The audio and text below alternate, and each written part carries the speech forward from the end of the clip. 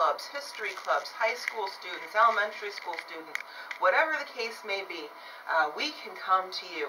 And we will talk about everything from military music to the history of the Revolutionary War to women in the Revolutionary War and a cadre of other topics. So give a call at 315-338-7730, a little backwards this morning, and ask to talk to a reservation coordinator. The programs, like I said, they're once again absolutely free, anywhere within about a 40 to 50 mile radius.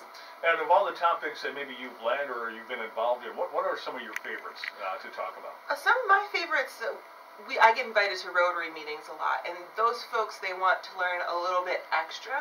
So instead of telling the main story of the fort, the siege of Fort Stanwix, since they already know it, they like to learn the extra stuff. And one of my favorites is the story of the 1st New York Regiment. Book me if you want to hear more. But it's the regiment that followed up after the 3rd New York, and what happened to them at the fort and then throughout the rest of the Revolutionary War.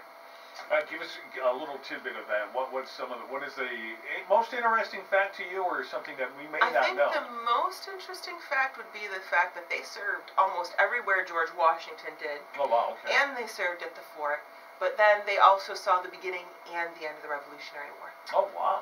Okay, so they were in the place where it started, yeah. My goodness.